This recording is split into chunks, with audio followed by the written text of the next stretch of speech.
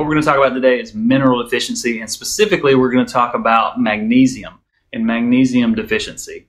So magnesium is a really critical mineral, and it's critical for a lot of things. Everything from activation of enzymes, energy production, regulation of your mineral levels.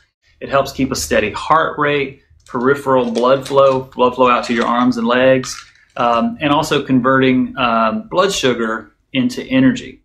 So a lack of magnesium, oftentimes what it can do is it can lead to headaches due to dilation of the blood vessels. So according to the USDA, what they say is a person's magnesium status is associated with the intensity and the frequency of things like migraine headaches, heart conditions, and blood pressure.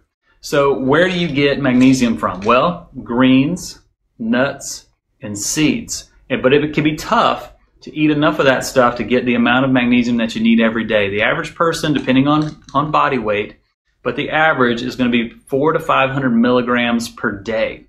So you can certainly supplement, but I warn you on supplements because I see this all the time.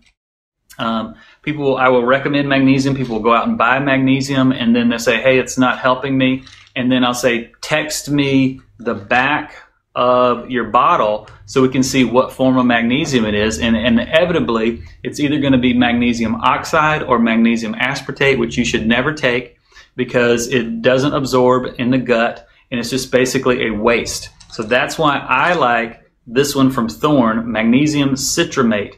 What it has in there, it has magnesium citrate and magnesium malate, but also magnesium lactate will work as well. So the version and the type that you take is really critical. And my family and I, we take this one every single day. So it's from Thorne, it's magnesium citramate. Okay, you can drive by the office and get it if you want. I don't really care where you get it as long as it's good, a good clean version like this one.